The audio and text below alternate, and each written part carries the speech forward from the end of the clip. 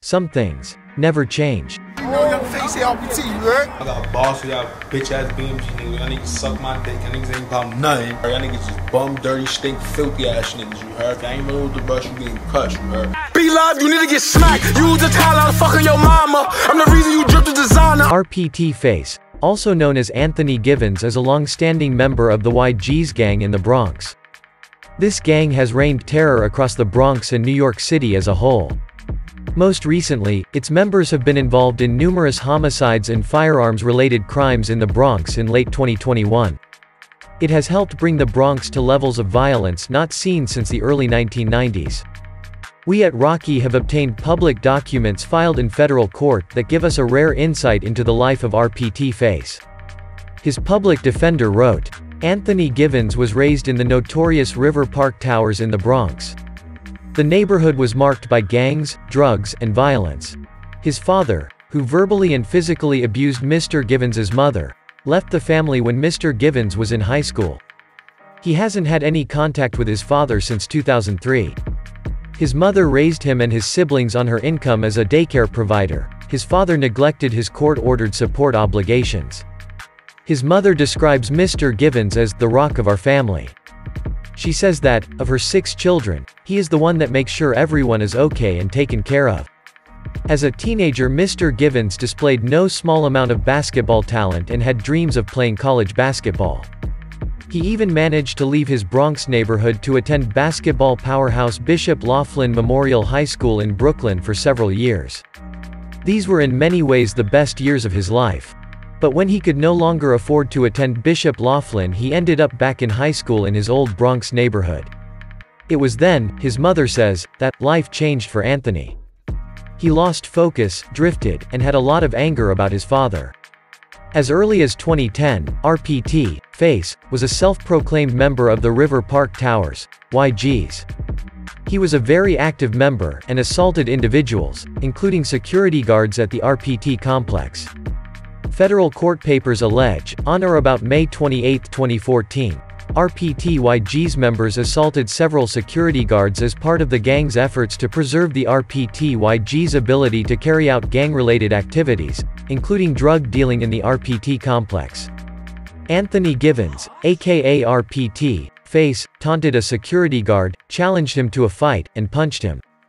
A battle ensued between RPT security guards and the RPT YGz. We at Rocky call this the Battle of RPT. Court papers show that during this battle, another YGz member, Tyrone Felder, brandished a firearm. It is clear how this type of behavior has influenced new RPT YGz members, including Dthang Gz, who is a current associate of RPT Face.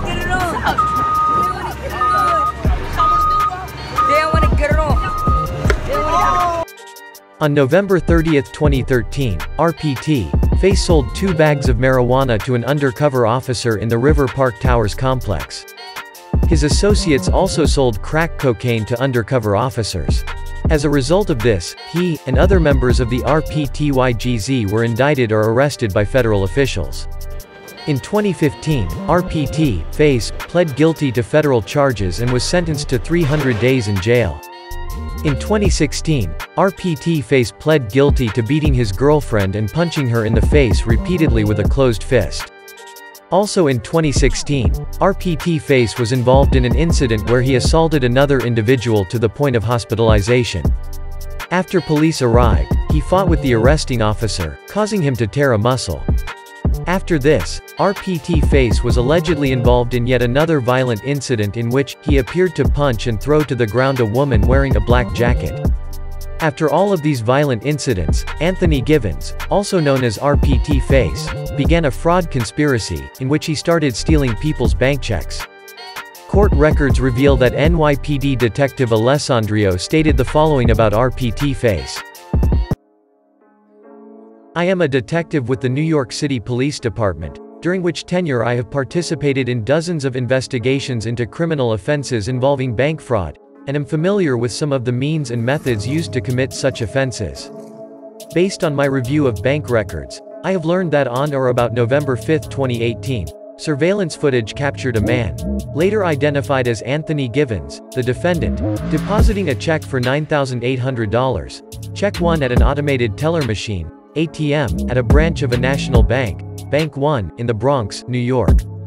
Givens deposited check 1 into the bank account of third party, account 1.